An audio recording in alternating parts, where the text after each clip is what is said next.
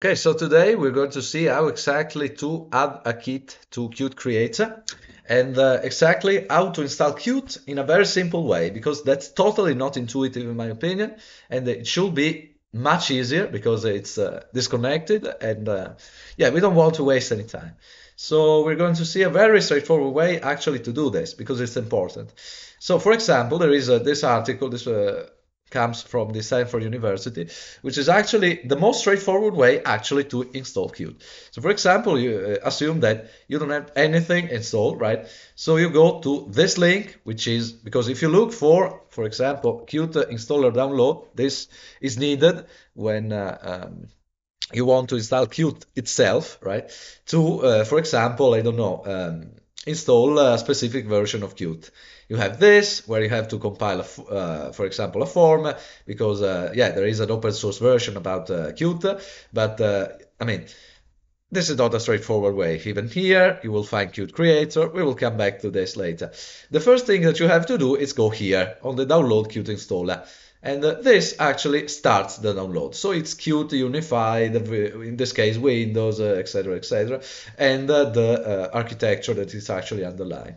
So this is it. Basically, what it does, it's like the important to Qt maintenance tool. So this is basically it. And this tool, when you have installed Qt, actually serves the purpose to check which components of Qt are installed and even try to update them according to your needs. But I mean, I'm showing you this because this is exactly how the Qt installer, the first thing that you install is, right? So you have to have a login account. In this case, I show mine with no problem. And then you go here, you go next. In this case, I mean, this is the maintenance tool, but it's actually important when you have installed Qt to check what components you actually have, or even uninstall it completely. So you go here, okay, and here you can see that I have two versions of Qt installed. I mean, even if it's quite minimal, because there are only different versions of compiler, and also Qt Chars plugin, because I mean, the only thing that this serves the purpose in my case, it's for an academic project. That I mean, this is not important. So you go here and assume that you have installed this. For example, if you install this, actually Qt basically has no kit installed. What actually mean to have, for example, a kit? It means that you go here, and this is completely not intuitive either because you have to go here on tools, then you have external, and then you have configure. Okay, and so you see this option, which is the first one. These are actually found automatically, but then you go to Qt versions, and usually there is anything here. Where do you find it? Well, you go to add, and then you can see that the only thing you go to see, you go to Qt, you go, for example, here on 6.2.4, there are two different versions of compiler, so you go here, you go to bin, the bin folder, and you select the qmake.exe.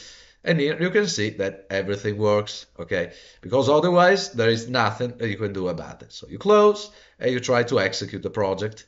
So the project, in this case, it's a project about my object-oriented programming course, which I also tutor in, but this is not related to the content. But also, yeah, you can see that actually it works. I mean, because it's totally not intuitive how to do that, also I said that there is the Qt Creator. Actually, this you find, for example, here.